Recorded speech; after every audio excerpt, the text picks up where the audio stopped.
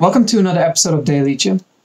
Last week, I talked about the first half of a book called The Richest Man in Babylon and the financial principles about managing and growing your wealth. In today's video, I want to talk about the second half of the book, which talks about the mindset and mentality you should have to accomplish this. The book discusses a four-step process, the first being desire, second goal or task, the third one being action and effort, and finally opportunities. To go back to the first one, desire. The book says that accomplishment is preceded by desire, and that desire should be finite and simple.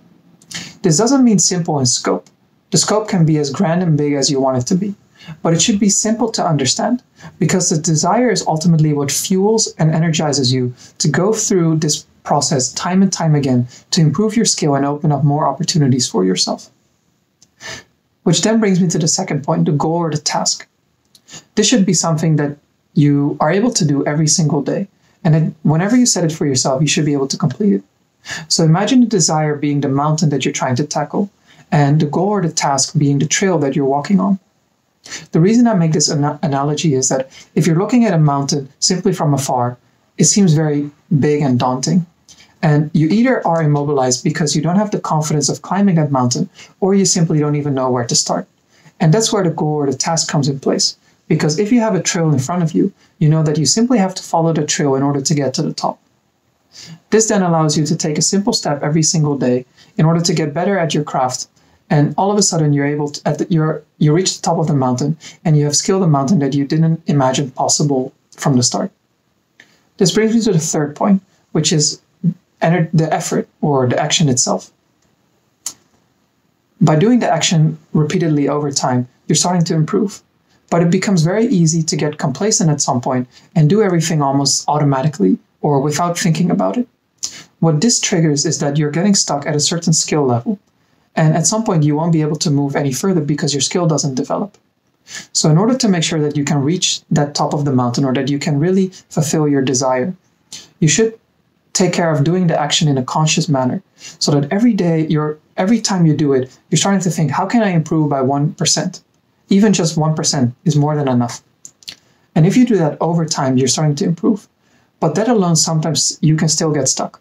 So the best thing to do is not only to focus on your action and how you can improve yourself, but also to get wisdom from people that have walked the path before you or people that you can trust in this particular field to give you some kind of guidance or to consume some kind of media so that you can get knowledge from others, again, that have done it before you or that have a certain wisdom that you simply couldn't figure out by yourself.